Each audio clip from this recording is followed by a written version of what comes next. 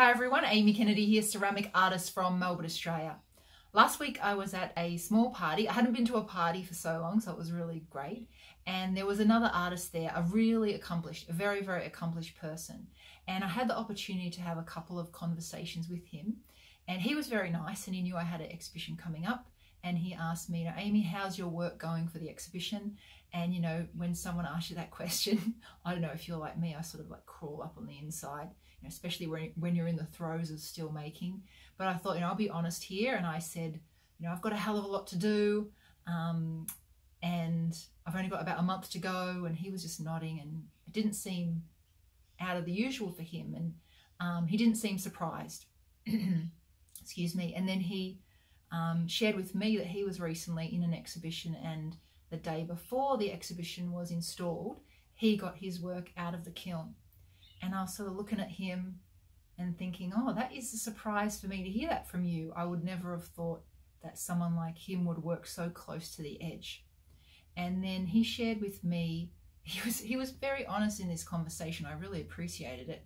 And then he shared with me that he's been working on a particular technique. Well, he has many beautiful, gorgeous techniques and processes and ideas in his repertoire. But there's a particular technique that he's been having troubles with seemingly for decades. You know, sometimes it works really well, and sometimes it has issues with it. But recently he did a firing where he mucked it up. He made a very big error, but the end result was a really good one for this technique. It sort of has shown him a way forward with it. And we're talking about how it is often the case when we make these mistakes, unexpected things happen, and they actually can point to something that we might not have seen. They show a light forward. And I've had this so much in my work, and I'm sure you can relate to this too, especially in the kiln firing. I'll make a huge fat mistake, and it's sort of like it hits me over the head. It wakes me up to see there's this different way I can do this, or something I have not even considered before.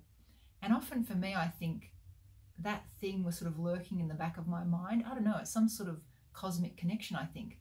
And we were talking about this, and I was sort of thinking in my head as I was talking to him, wait a minute, you're this really accomplished person, decades and decades. Your work is so beautiful.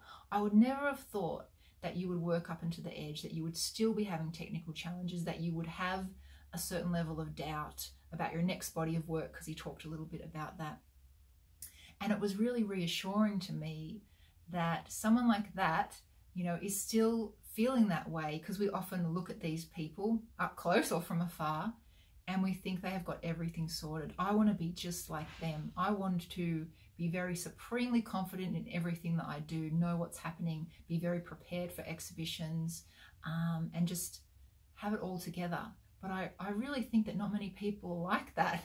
And I think this is the beauty of the beauty of what we do, is that having this doubt and uncertainty and technical challenges and spanners thrown into the works, and working right up into the edge is actually what can bring out the best in some people. So I really appreciated the conversation, and I wanted to record it here so I can remember it, you know, remember this conversation, how I felt about it, because I often will forget conversations. But I also wanted to share it here for you, because you might be also in this situation where you can't wait until that day when you've got there, when it's done, you know, full stop, you're there.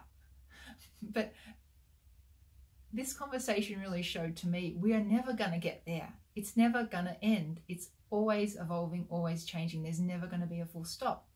And it's good to embrace that. So yeah, I hope this is useful for you. It's very useful for me. Thank you for listening, and I will see you next week.